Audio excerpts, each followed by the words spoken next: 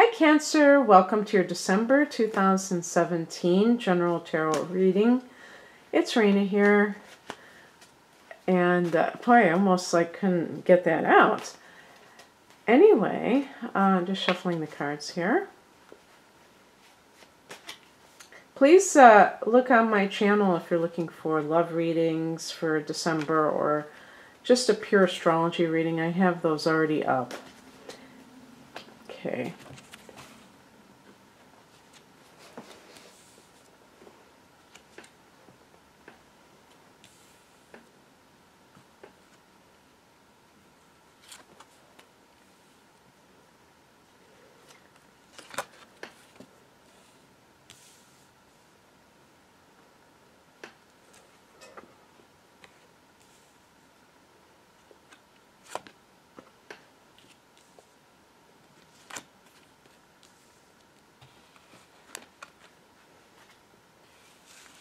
Okay.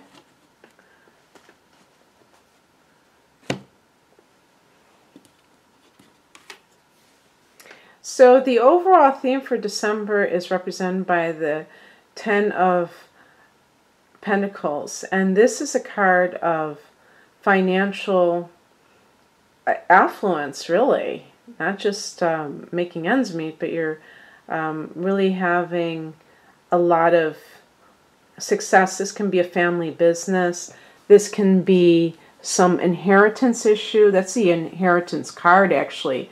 We also have death, even though that may not, that's supposed to be the end result. But the death card doesn't have to be literal death. But with that Ten of Pentacles, it can be pointing to those kind of matters. And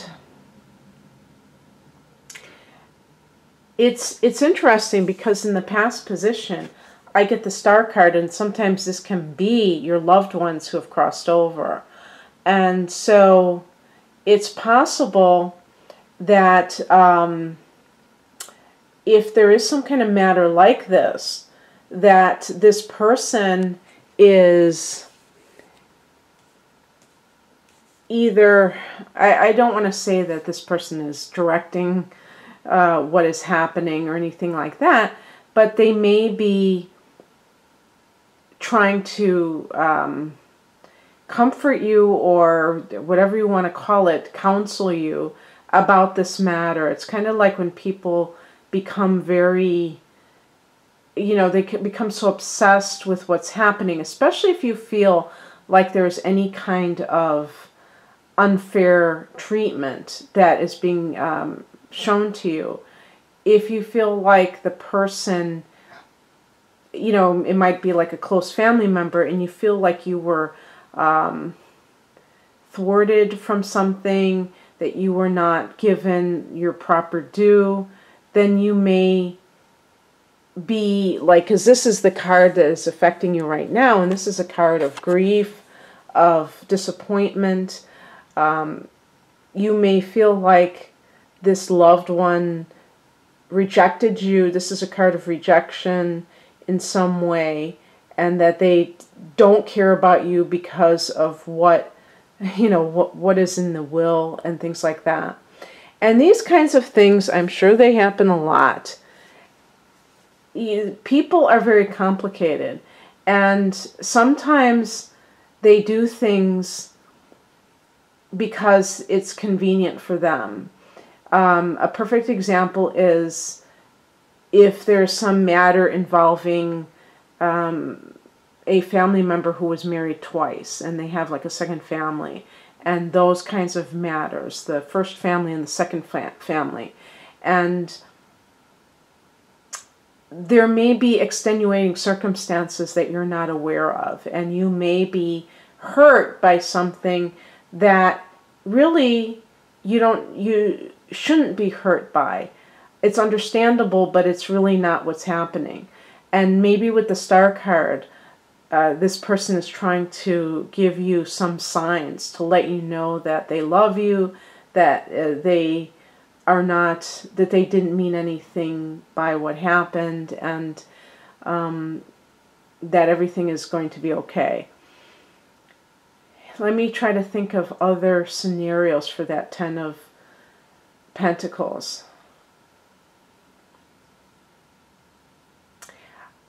The Ten of Pentacles I connect it to the sign of Capricorn of all the earth signs. Of course, it could be other earth signs, but Capricorn is the 10th, in the 10th house.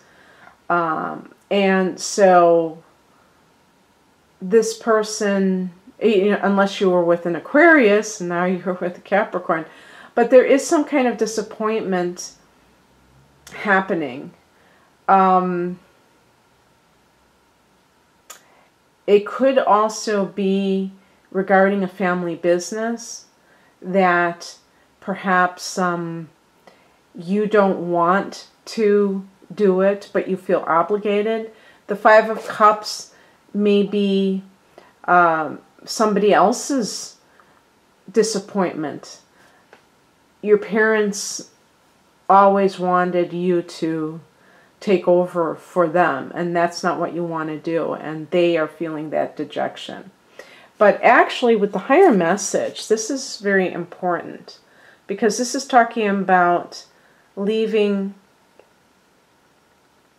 a situation that is full of conflict and choosing peace in your life.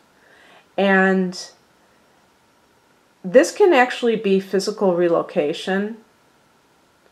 So in the case of somebody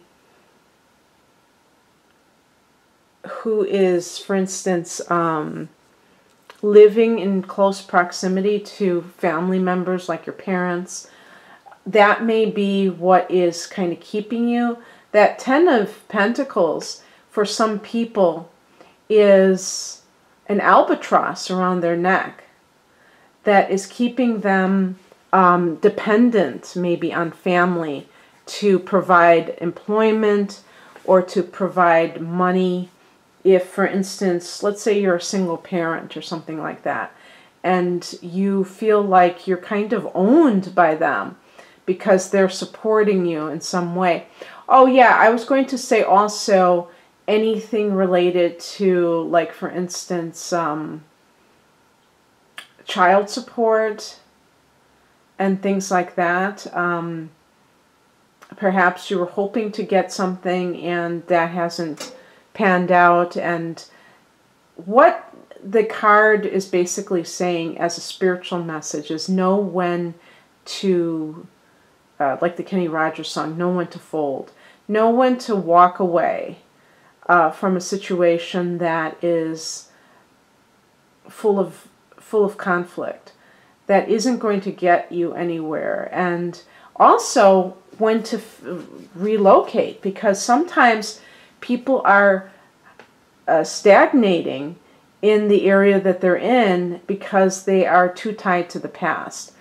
As you know, speaking of the past, Cancers really tend to be very much rooted in the past.